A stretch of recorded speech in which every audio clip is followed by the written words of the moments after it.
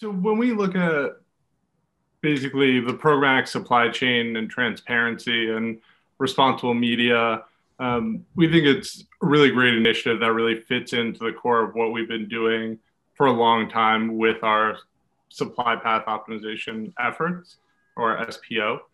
And we've always been eager to develop very close relationships with our publishers and ensure that we have the most direct and kind of cleanest path possible.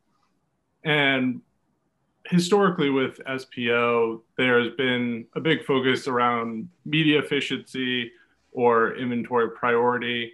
And now that responsible media has been a big topic, and clients and agencies really focusing on the specific publishers and how they align with their values has become a more and more important topic.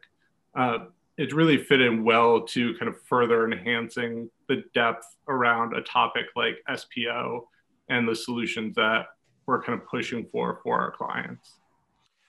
Max, I know a big part of the initiative is about inclusion, and that is an issue, I think, in the programmatic supply chain, getting different voices, getting more inclusion through programmatic. Where does that stand, and what's the challenge there? So the idea of inclusion and kind of the social responsibility and understanding what properties our clients and GroupM is really supporting is really at the forefront of our minds and has been for a bit. When we look at the supply chain, I think first it's always focused around really understanding all the kind of players within the path, because understanding how their alignment and what their focus is on these types of issues and topics is really important as kind of a first step. So that's inclusive of DSPs, SSPs, any kind of enhancement technology layers, and then ultimately the publisher. And really getting a kind of more in-depth view of the publishers that we're engaging with and our clients are delivering on, so that we ensure that we're having a very kind of inclusive view of where our clients' dollars are going.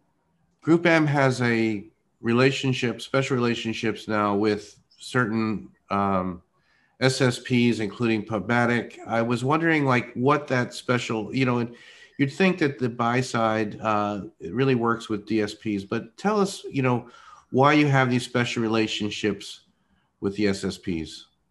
Yeah, it's a great question. So when we have been exploring what we can do to kind of build closer relationships with our publishers and our SPO efforts, we kind of knew early on that the DSP always plays a critical role, but it's just as important to kind of engage with everyone along that supply chain.